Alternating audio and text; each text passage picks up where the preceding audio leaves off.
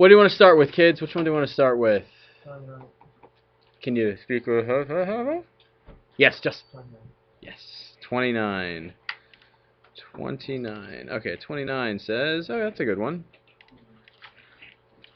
So a lot of people doing this, right? So you're supposed to graph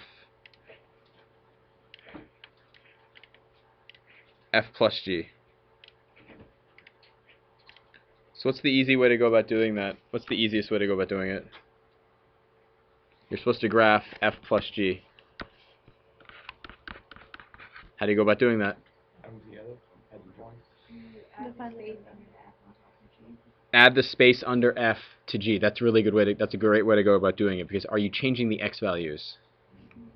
No, the x values stay the same. So here's f, here's g, and then we have f plus g. So what are our x values? Let's go with 0. Let's go with 0, 3, and 6. Let's just do 3 points. And then f, what is f going to be? 2, 1, and 0. What's g? 2. Like maybe 2 point something, right? 2.8, sure. And what's 0? 0. Now you add them together, you get 4. 3 point what? And 0. So you know what point is it going to start at? You know it's starting at 4. And you know it's ending at 0. And what happens to this graph at 3? What is it? 3.8? So it actually goes down a little bit, right? So what does this curve actually look like?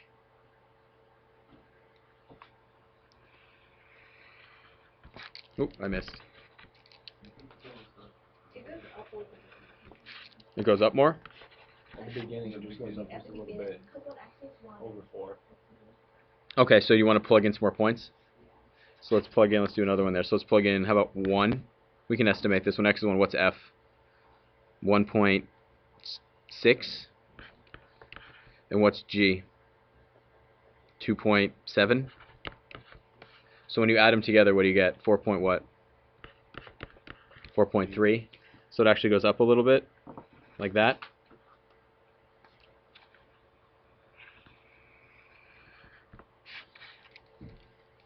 Still missed. I gotta start hitting these points, huh? And killing the curve, apparently. Cool. Good job. You're adding less and less to the height of g, right? You're adding less and less to the height of g, because what's f doing? Decreasing, yeah. Good. What's another one you want to do? Let's use hands today. Bissell. 35. 35. Let's chat about 35. So 35 says...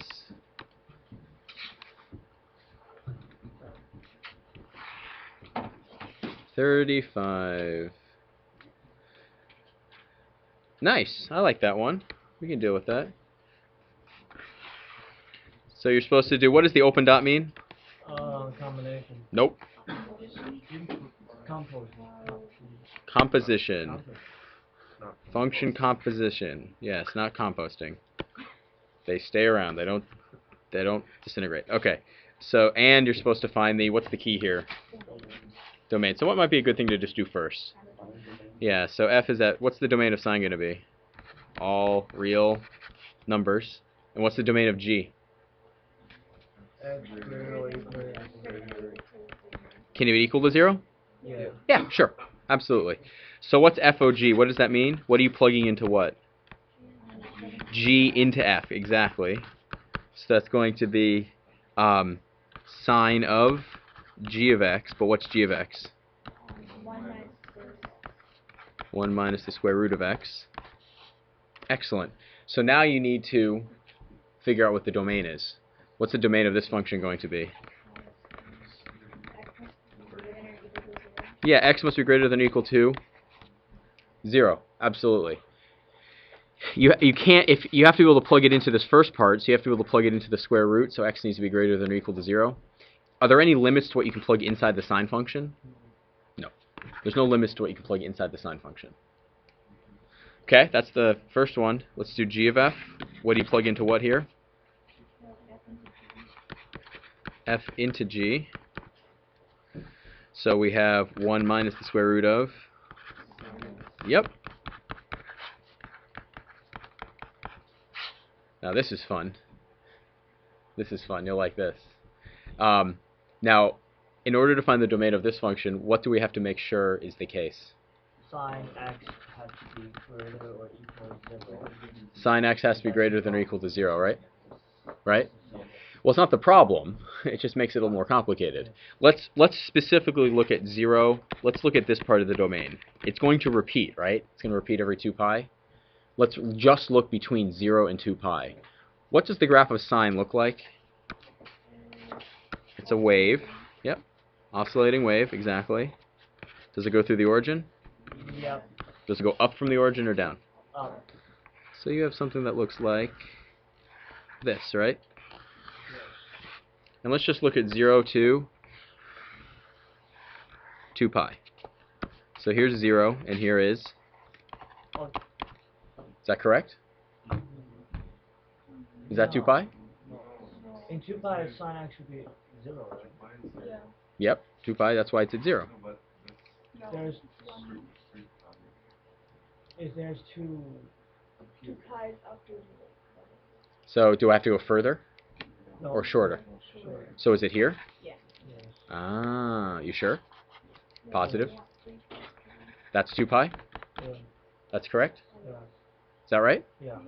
Okay, so where is sine positive? Sine... 0 to pi.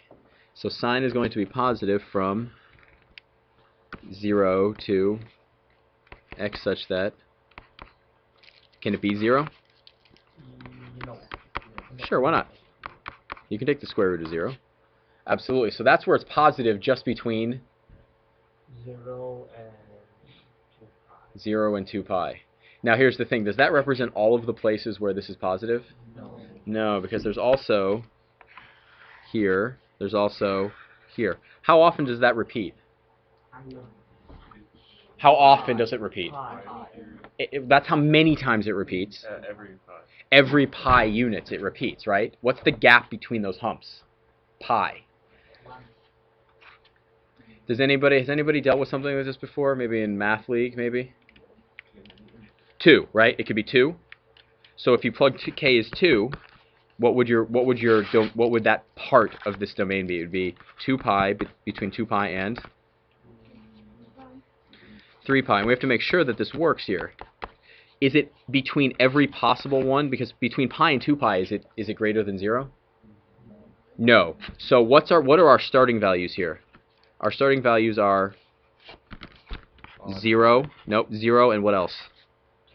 2. And what's our next starting value going to be? The next one would be 4 pi, and the next one after that would be... Because what's the starting value here? Negative 2 pi, right? So how do you guarantee? So for example, if I just left it like this, k is an integer like that, and k will stay an integer. This is kind of a little beyond your pay grade here. K will stay an integer, but if by this definition could k equal 3? Sure. And does that work inside our domain? No, it doesn't. We need to guarantee k. We need to guarantee we have an even number, right? How do you guarantee you have an even number? If I pick any integer, what's one simple thing you can do to that integer to guarantee you have an even number? You multiply it by 2. Can't just square it. 3 squared is 9. It's not even.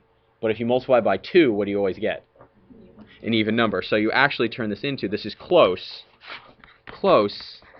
You turn it into from 2k pi less than or equal to. Now what goes in front of the pi? What goes in front of the pi here? 2k plus 1. 2k plus 1. Exactly. Yeah. This is way beyond your pay grade. This would be a bonus question. You'll definitely have to do things like this in calculus, but that represents all of the even to odd gaps. Because what is this number? This number is always what? It's always even, right? And this number is always 1 greater than that number. Wait. Yes? I think it's not 2k plus 1. Yeah, it is. It has to be 1 greater than this. It has to be 1 greater, because you're going from... Yeah, but if you do...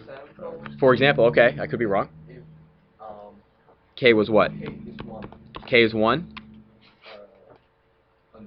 No, that works, right? 2 to 3, right? Does that work? Yeah, it does. So just how are you gonna get the 1 pi to, like, how you get 2k equals 1? Because you said k 0. That's the first one. 0 to 1. Plug in 0 for K. That's the first one. Yep. Okay. Other questions from the homework. Other questions from the homework. Trying to substitute G inside of F and H inside of True. Let's start all the way from the right. You're going to take H and substitute it into G. Take what you get and put it into F. So you write this out if you're confused. This is F of G of H. That's going to be F of G of H, right? But what's G of H? Like this. You're plugging H into G, and you're taking what you get, and you plug it into F. So here's F. F of, so let's do it one at a time here. Let's do G of H. What's G of H of X? Yep. Let's do, hold on. So it's going to be H of X squared plus 2. But what is H of X? So it's X plus 3 squared plus 2. Now what do we do with that? Plug it into F. So it's going to be F of G of X, H of X, sorry. It's going to be the square root of G of H of X minus what? Well, we know what G of H of X is. What is it? X plus 3 squared minus what? Plus. Can we simplify that a little bit? It's the square root of what? X plus 3 squared plus 1. Do you need to multiply this out? The only potential reason that I can think of to multiply that out would be if you think you can simplify it further based on that multiplication. If you think you can simplify it further if you multiply it out. Sometimes when you multiply it out and add that 1, it'll turn into something nice. I'm not so sure. You could try, but it doesn't really matter. Does that answer your question, everybody? Yep. So here's the thing. Here are 3 functions, right? Here's the bonus question for you. How many different ways could I compose them with 3 functions being composed together? Because we just did f of g of h. What's another one you could do? You could do g of f of h. What else could you do? H of f of g, h of g of f, right? So how many different orders are there? 27. If you count composing it, could you do f of f of f? Oh, so You could. No, you're right. But 27 only happens if you do f of f, g of g of g of g of g, h of h of. If you can do multiple, if you can use the function multiple times. Yeah. If you can use the function multiple times, there are 27. If you can't use the function multiple times, how many are there? Sorry. How many are there? How many are there if you can't use the function more than once? 6. Think about it this way. If you're doing 3 of these functions together, how many choices do you have for the first one? Okay, if you've used one of them, how many do you have left? If you've used 2 of them, how many do you have left? 3 times 2 times 1. There's 6 of them. But if you can use the function multiple times, how many are there? 27. 3 times 3 times 3. Ah, you got it. You got it. Let's do one more of them. Let's do, how about you do h of f of g and g of g of g. How about you do those 2 right there? So you like these 2? They work out okay? Now looking at these 3 functions, there's 27 possible 3 function compositions. Which one do you think is going to look the worst? I think g of g of g is pretty bad. What else is going to look weird? How about f of f, right? So if you do f of f, yeah, it's going to be 3 roots, right? Are you allowed to do that? No. So you have f of, what is f? The square root of x minus 1, right? So it's going to be the square root of f of x minus 1. So that's going to be f of x minus 1 minus 1. So So what's it going to be? You have to be really careful here, though, right? It's the square root of that minus 1, right? So it's going to be the square root of minus 1, right? It is pretty weird. Is it still a valid function? Do you understand each of the operations that's up there? Sure, it just looks weird, huh? How do we get the domain? Ah, carefully. I'm not going to have you do the domain of that. Just very carefully. Okay, so, let me pause here. Any last question? Or f of f. Which one do you want? You have to choose. F of f. F of f? Okay, so f of x, it's going to be f of x plus 1 over f of x. So what do you plug in for f of x? Oh, you already know. It's right there. So what's it going to be? X plus 1 over x. That's f of x. Plus 1 over. So at that point, you could say you're done. You can also find the domain. Well, first of all, you know that x can't be what? Definitely can't be 0, right? But then you also know that this can't be 0. Correct? So therefore, x plus 1 over x, when does that equal 0? Well, that's when 1 over x is equal to.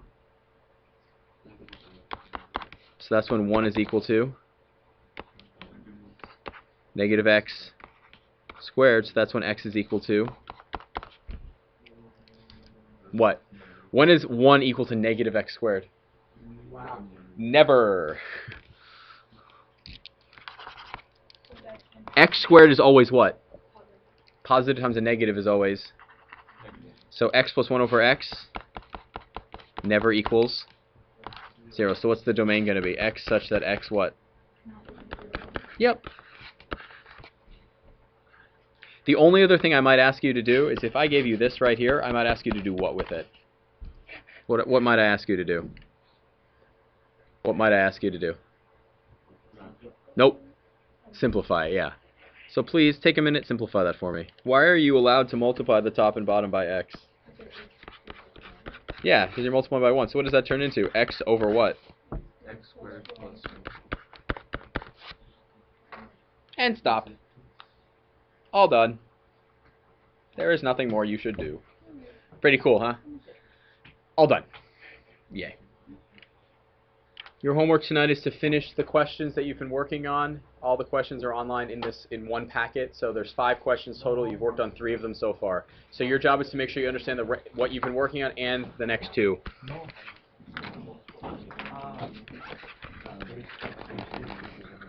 This 2 is easy. This 2 is easy.